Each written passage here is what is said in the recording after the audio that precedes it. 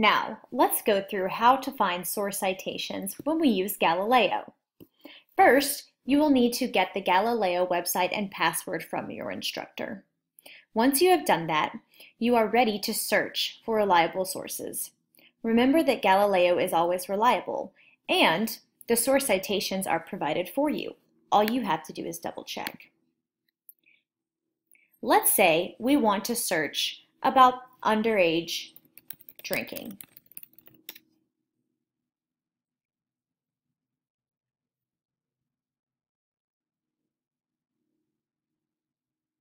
The first website that comes up is Preventing and Reducing Underage Drinking. Let's click on this. We can read through the PDF full text over here. This will give us the full text article. As we read through, let's say that we find evidence we want to use in our essay. We can go back to the main page and come over here to where it says Cite. Then all we have to do is scroll down to where it says MLA.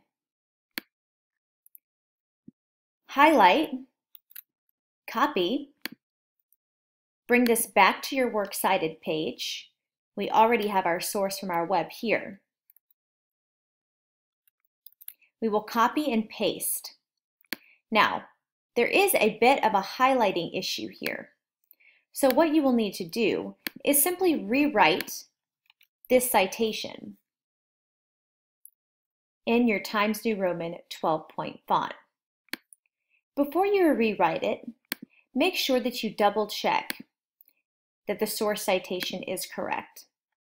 In order to do this, we will use the owled up Peru like we did before, and scroll down to view the source citation formula for an article from an online database. Here, we have what that might look like.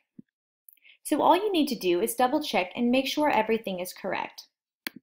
That includes making sure that the titles of the articles are correctly capitalized and punctuated.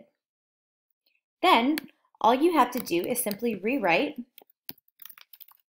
the source citation in MLA format. Once you've done this, you will have another source in proper MLA format.